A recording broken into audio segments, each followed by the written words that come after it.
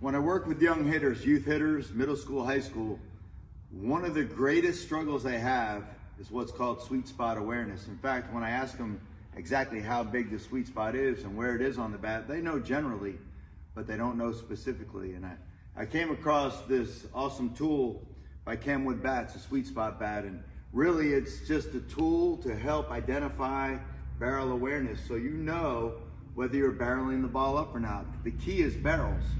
So you use this bat like you would your normal bat, but now you have feedback as to whether you're barreling the ball up or not. So whether you're hitting off a tee or you're just working front toss or off a machine, okay, it's a worthy tool to barrel balls up.